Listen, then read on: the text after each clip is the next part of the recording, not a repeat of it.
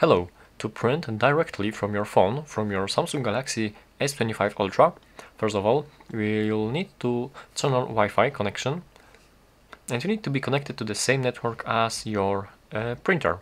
So yeah, let's go into the settings, go into the connections, and as you are connected to the same network and you are sure that your printer is enabled, is turned on, you go into the more connection settings, go into printing, and right here you have default print service. We have to enable this one and go in there.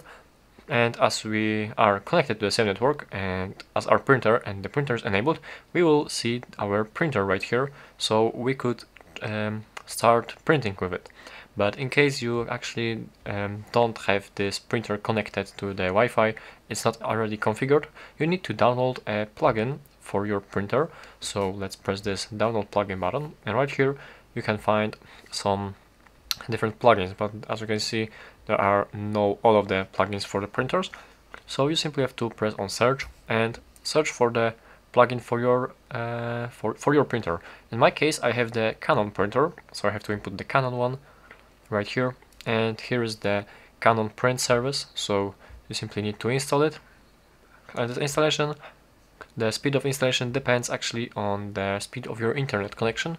So yeah, after this Canon print, in my case Canon print is installed, you will have to start configuring your printer using the this application which you have right here.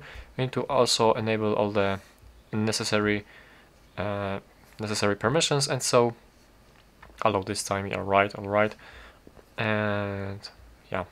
Okay, and right here as you can see you have the option to search for available printers, and it might vary depending on what application and what printer you're using, but all you have to do is simply to register a new printer, and you need to follow all the on-screen instructions on your on the phone to connect to the printer. And after you do this, you can simply print using your application, your official Canon application in my case, or you can also from here you will be able to find the default printing service right here, as you can see. And after you turn on the printer and connect to the same Wi-Fi as your printer, you will be able to print from here. So yeah, that's basically how to print on your Samsung Galaxy S25 Ultra. Thank you for watching.